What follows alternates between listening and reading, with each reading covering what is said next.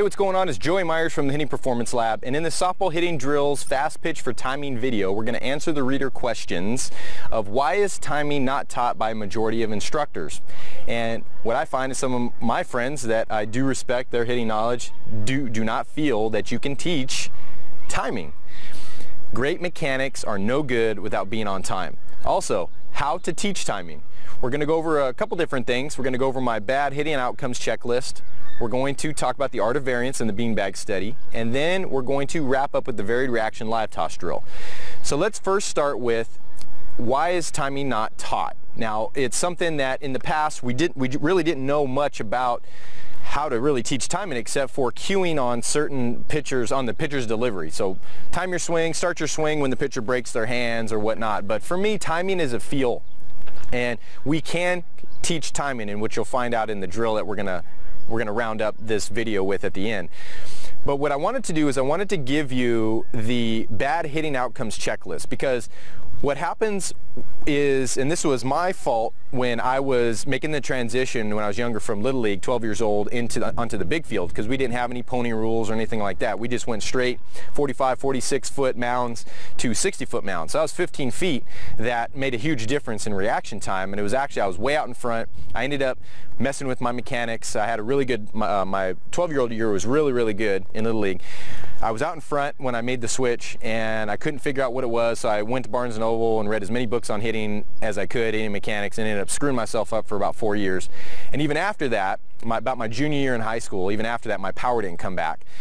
So if I could go back in time, I would basically teach the drill that we're going to talk about in this video, and it would have fixed me right away. I would hit the ground running at the new distance, and it wouldn't even been a forethought.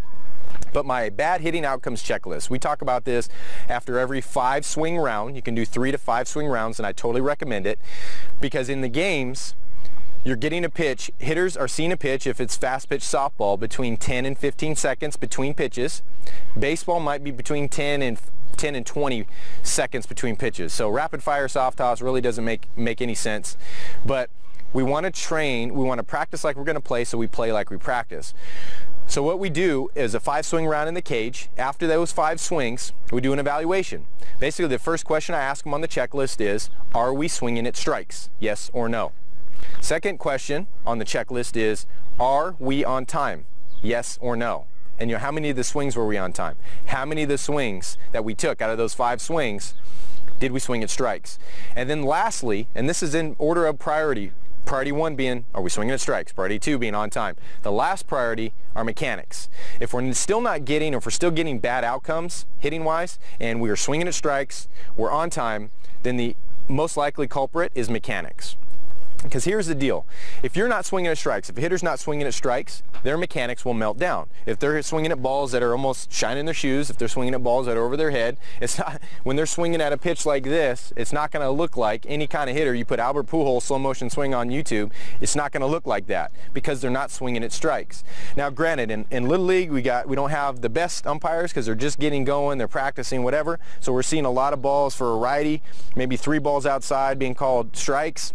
Okay, we have to figure out how to make an adjustment and get to those balls, but umpires are not, in Little League, are not going to be calling the ball way out here. It might look like that to you, but it's not that far outside, okay? They're not calling strikes way up here. Every once in a while it might be rarity, but not a high percentage of the time. Yes, you might see some pitches that are out here more consistently called strikes, but our kids swinging at balls out here, up here, and down here, and even maybe 2 inside if they're off the plate, they don't need to be swinging at balls. Okay, you get 3 strikes, you get 3 swings each at bat if you get that far. So we want to make sure they're swinging at strikes, or else their mechanics are going to melt down. The second question being on time. If they're swinging at strikes, but they're not on time, just like our reader talked about, that great mechanics are no good without being on time. A hitter could be swinging at a strike, it's coming in, it's going to hit the catcher's glove over the strike zone, over the plate. But if they're out in front, they're going to be their mechanics are going to be melting down. If they're late, their mechanics are going to melt down. Especially on late, your body actually will cut fat. So instead of landing bent, if we're with our front leg at landing, if we're late, if our brain senses we're going to be late, a lot of times we'll land straight. which is no good because we have no adaptability in our swing. And we have no way to be able to push into the ground and change planes of motion into our twisting motion, which is for another video. So we want to make sure that they're on time, or else mechanics melt down. Now, for practice only, we do not talk about mechanics in games. In games, it's all about competing. It's all about, are you swinging at strikes? Are you on time? Basically, those two things is all we talk about in games. For practice, we add the mechanics element because we're actually trying to fine tune, we're trying to sharpen the sword. So if we get a bad outcome, we're swinging at strikes, we're on time, then we talk about mechanics. Okay, the effective mechanics that we're learning, are we doing those things? Are we working on finger pressure, bottom 3 fingers of the top hand only? Were you doing that all the way through impact? Were you landing and getting shorter with the front knee? Were you getting shorter with the back, or staying shorter with the back knee?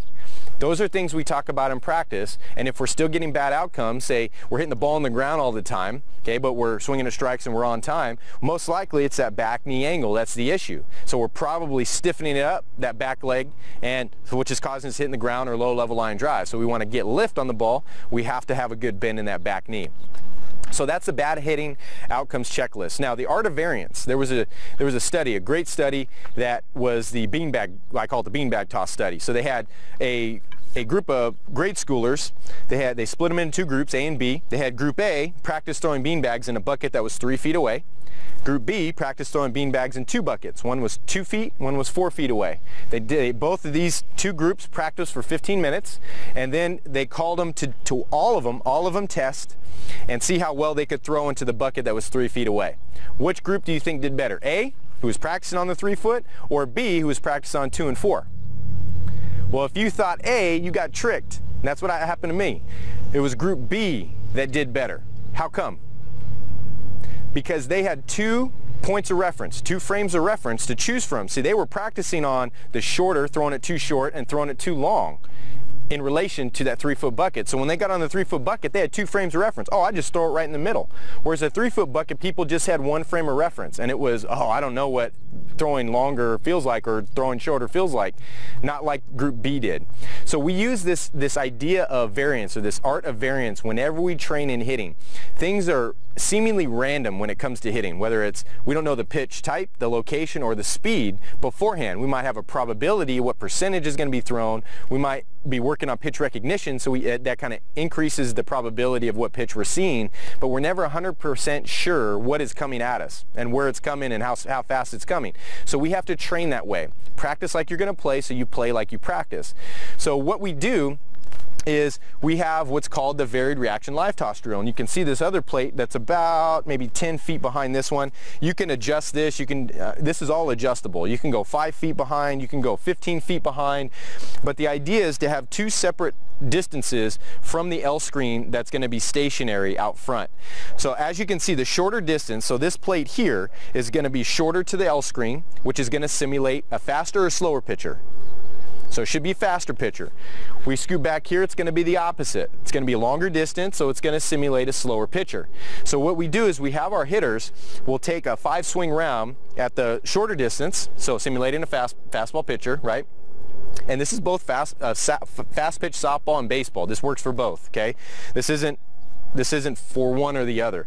So we have them take 5 swings at the close plate. Then we'd evaluate. We'd go through our bad hitting outcomes checklist. Then we'd switch next round to the farther plate. Take 5 swings. We'd go through our bad hitting outcomes checklist at the end of 5 swings. At the end, not in the middle, but at the end. And then we just switch them back and forth just like that until they start cleaning up, they start swinging at more strikes, they start getting better on time, and if we're at practice, then their mechanics are cleaning up. Then what we do to make this harder is instead of switching every 5 swings, we'll have them switch every 2 swings and do 6 swings total. So they might start here for 2 swings, and then after that they'll go there for 2, then they'll come back here for 2. The next round that they go back again after you go through your bad hitting outcomes checklist, then you start them back here for 2, switch here for 2, go back here for 2. Bad hitting outcomes checklist. You getting the idea of this, the repetition? So then to make it harder, once they start cleaning up, they're swinging at more strikes, they're being on time, their mechanics are cleaning up. And then we switch them every 2 pitches. So what I do as an instructor is I'll throw it out of the zone so I know they're not going to swing at it, maybe twice, so that they never get a swing at a pitch here. They have to switch to this one. So now they haven't taken a swing at this one, and now they have to not only gear their swing up, but they also have to be on time. So we'll switch them every 2 pitches, and we'll just go 5 total swings. So whenever they get the 5 swings done, then that round is over, and we go over the bad hitting outcomes checklist. But this idea of variance is huge, and the beauty of this drill is that you as a coach, instructor, parent don't have to coach at all. You don't have to tell them, well, I want you to break your hands at this point when you're at this plate. I want you to break your hands when the pitcher's getting back here at this plate. Just let them do it. Just let them go. Let them figure it out. Our brain is hardwired to make adjustments. And if you allow them to make adjustments without you getting in and meddling after every swing, which I used to do, you become training wheels on a bike. You either have training wheels or you don't. You're either going to ride that bike like a normal person, like a normal adult, or you got the training wheels. You can't just have one training wheel on that bike and expect to be able to ride the bike when you take it off. You have to, yes or no question, can you ride a bike or can you not without training wheels? So by you being the coach and giving feedback all the time after every swing, again, I've done this before, you become training wheels. We have to take those training wheels off. So during this drill, quiet.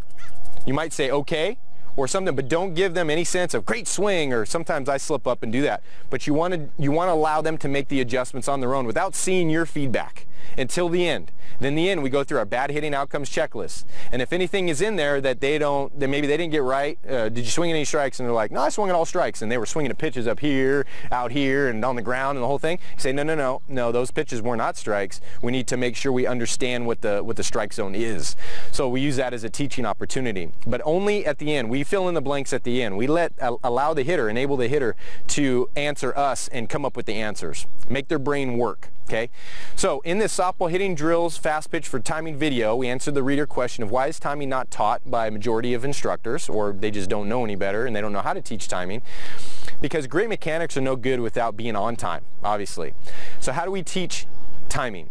We went over the bad hitting outcomes checklist. Are we swinging at strikes? Yes or no? Are we on time? Yes or no? And then if we're at practice, okay, how are we doing with mechanics? If we're answering yes, yes, and how are we doing with mechanics? We're still getting bad outcomes. We talked about the art of variance in the beanbag study and why variance is very important to teaching hitting. And we talked about and brought up the varied reaction live toss drill. One extra point on this drill is to make sure we're simulating a very similar pitch plane that they're going to see in a game. Pitch plane is the imaginary line that goes from the pitcher's release point down into the catcher's glove. If we draw a straight line from that there, it's going to be in a downward plane, more so in baseball than softball or fast pitch, but we're still going to see the ball coming down in fast pitch, okay? So we want to make sure that we're simulating that as a coach. So if you're a fast pitch softball coach, we want to make sure that we're throwing and we're releasing from a similar distance. Okay? So with baseball it gets a little bit more dicey because we're getting shorter, and we want to make sure that we're not, as a coach, say if you in the camera, you're right there and I'm right here throwing to you and you're a 7-year-old and I'm throwing as an adult standing up and I'm throwing down, okay, that 7-year-old's going to be like this, trying to swing up at that because the plane is too steep. So you have to sit on a bucket at that distance. I'd have to sit on a bucket at this distance and throw, so my release point's more here. It's more simulated of what they're going to see. Now some of you don't really throw overhand very well. Maybe your arms hurt or you just don't have any accuracy. That's okay. What you can do underhand soft toss, but if you're doing that with baseball players, you're going to have to raise up. I saw a drill where they had a box and a chair on the box. It's a sturdy box. Make sure you're not being, common sense. Sometimes it isn't so common, but make sure you got your common sense. You get a box that's sturdy that lifts you up maybe a couple feet from the ground. If you're throwing underhand toss, at least if you raise yourself up and you're tossing from this here, now they're seeing a similar pitch plane angle. Okay, so I hope make sure that we're swinging smarter by moving better. And before I let you go, the Hitting Performance Lab wants to know, did you know that you may be losing out on 8 miles per hour of average bat speed because of one commonly taught hitting technique? Have you ever heard the coaching terms, squish the bug, squish out the cigarette butt? Well, we created a free video revealing the results of a scientific study that will show you how we added an average of 8 miles an hour to average bat speed by doing the exact opposite of squishing the bug. Click here now to get the video while it's still free.